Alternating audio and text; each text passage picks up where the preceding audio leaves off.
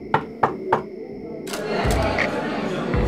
cherished our friendship. But it got caught up in the moment. I don't know, have an incident like this come up and put it in jeopardy is not what I was intending to do. It happened. You know, I feel bad.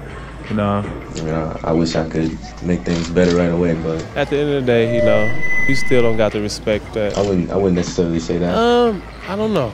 You know, there's been a bad vibe. People still doubt everything we do right now. I'm sick. It wasn't a prank. It wasn't something for everybody else to see. I thought it was pretty much over for me, so got in the wrong hands. You know, women always have like the final say so, but I'm here, you know, and it's a good thing. I have no clue how that got out.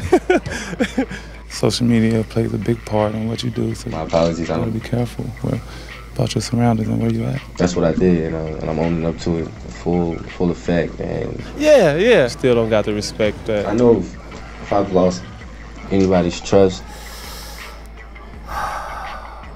Moving forward, you gotta call me Daddy Swag. No. You gotta call me Uncle Swag. No, it wasn't.